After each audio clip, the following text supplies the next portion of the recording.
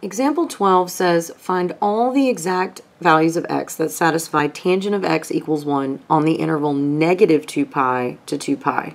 Show your work or no credit will be awarded. Hint, a diagram counts as work.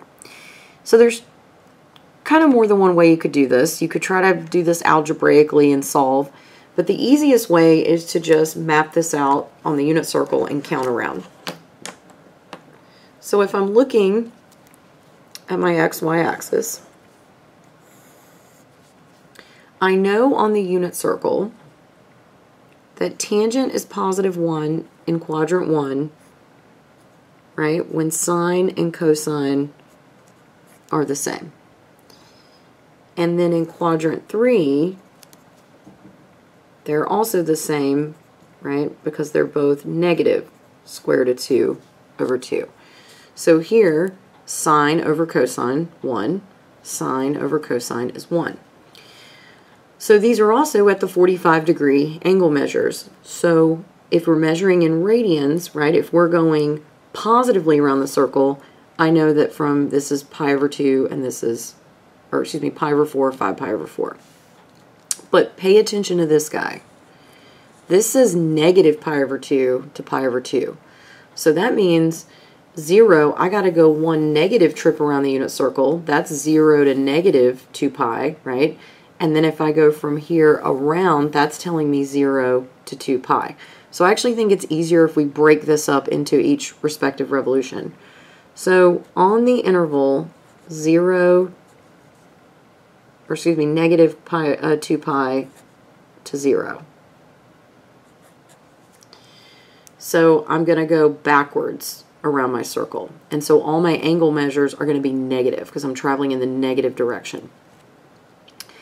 So if I'm using my counting trick, since these are the 45-degree measures, right, this would be negative pi over 4, negative 2 pi over 4, negative 3 pi over 4.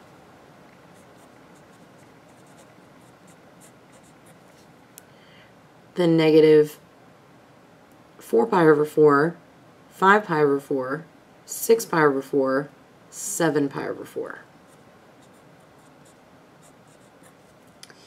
Now if I make my positive trip around the circle, I start at 0 and I make one rotation that way.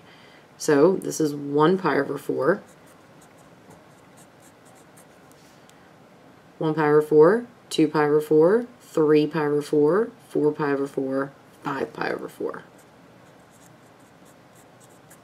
So if you know you're at one of the special angles, right, I didn't even have to look at the unit circle to count around and see that. But if I show you my unit circle, right, you can see that halfway through the first quadrant, it's pi over 4, 5 pi over 4.